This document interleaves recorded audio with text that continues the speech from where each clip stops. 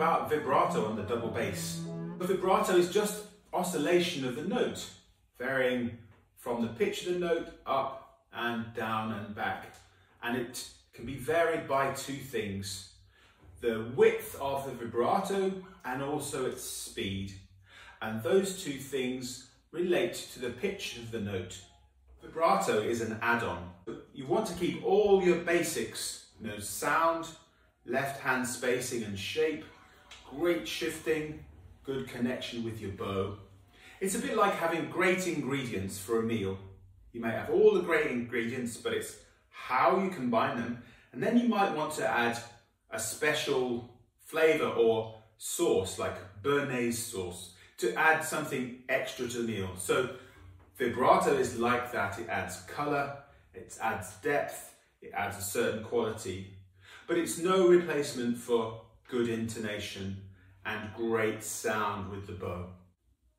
The lowest string on the double bass, E, vibrates at around 42 hertz per second, vibrations per second. And the top string, the G, is around 91 vibrations per second or hertz. And of course, when we're choosing a vibrato, we have to match those two things. So if we've got a very slow note,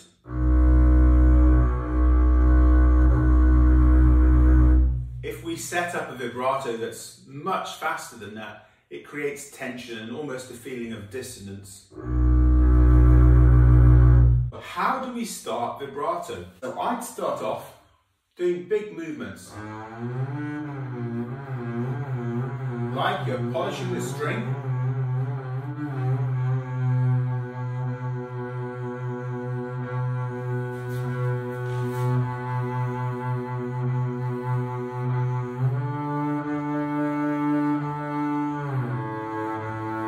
And of course, you can keep your hand position just lightly on the surface and have the balance of the hand around the finger you want. So for example, you could do second finger or just on its own,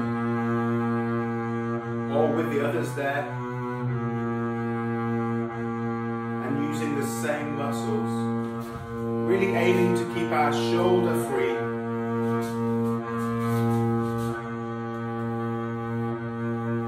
Simply polishing the string, keeping light finger pressure and hardly anything from the thumb. Polishing the bass and seeing what the big muscles do.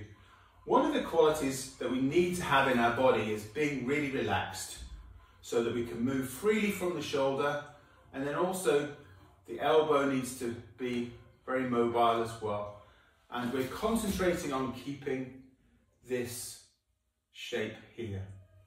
As you increase your speed, just generally narrowing until you stick the finger on one spot, and that causes our vibrato to have a pitch.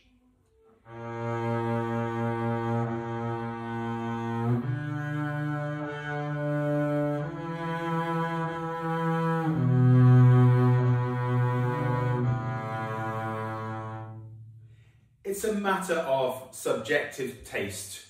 It might be like Marmite. Some people hate your vibrato, other people love it. Number one for me is the musical context. And that's informed by the period of the music. Maybe in early Baroque music, when they had frets, it was much more difficult to vibrate. So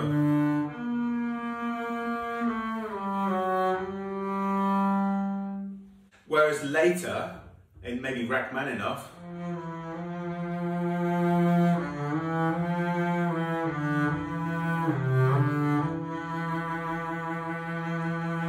it helps grow the notes.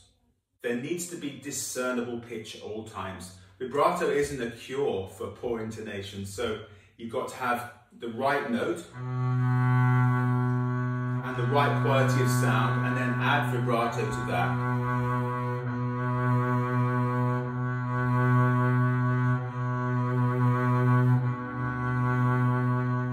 The two variables we play with are the width of the vibrato. So when it's lower down,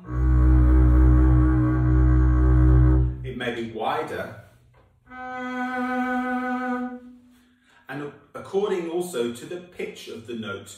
So very low number of vibrations per second, and then